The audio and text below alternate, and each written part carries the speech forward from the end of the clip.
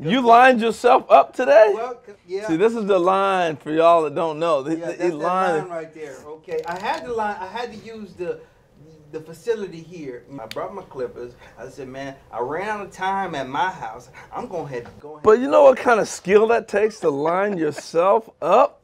Well, it took many years. I learned how to push the line way back. I don't know if you know what I mean. You push that line way back, trying to learn how to do it left-handed. Yeah, you messed it. Line way back. He messed himself up. I messed myself up. So how many? You cut everybody on the team's hair, yeah, though, right? We was cutting everybody, every kind of hair.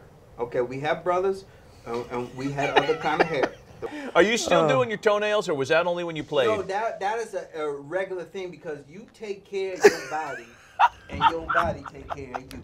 You doing toenails? Yes, in between those toes, no toe jam. No toe jam, okay? I was always led to believe you did your toes because it was a base stealers thing. You didn't want to get any turf toe or anything like that. It's all. That was part of it. I feel like you gonna get treated like royalty, brothers, because y'all been good to me, and I treated them like royalty because I love them. Talking to his toes.